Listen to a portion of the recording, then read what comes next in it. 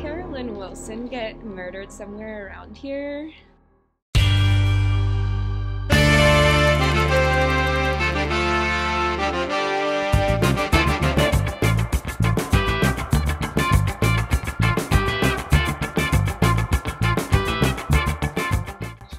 Oh, yeah.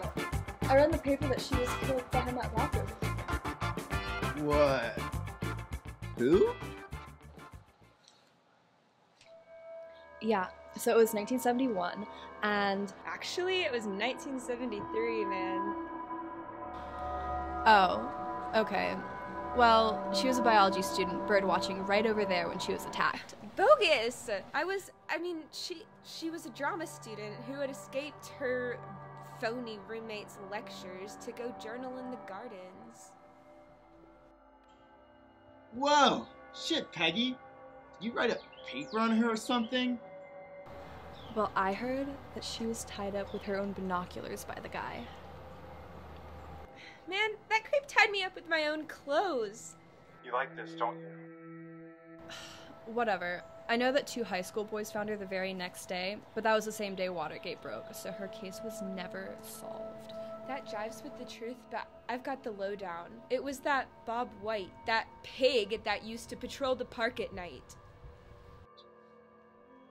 Did you say Bob White? My great uncle's name is Bob.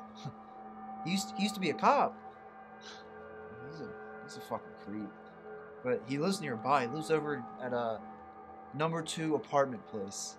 Yeah. Dudes. Maybe we should go ask him.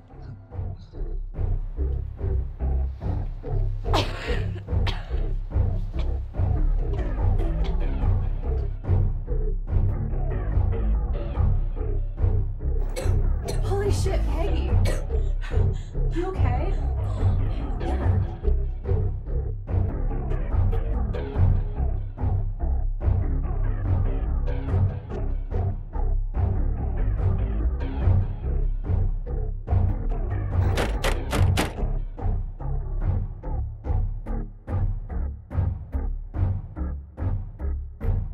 Bob White?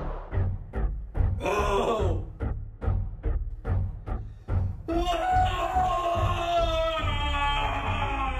You like this, don't you? Oh!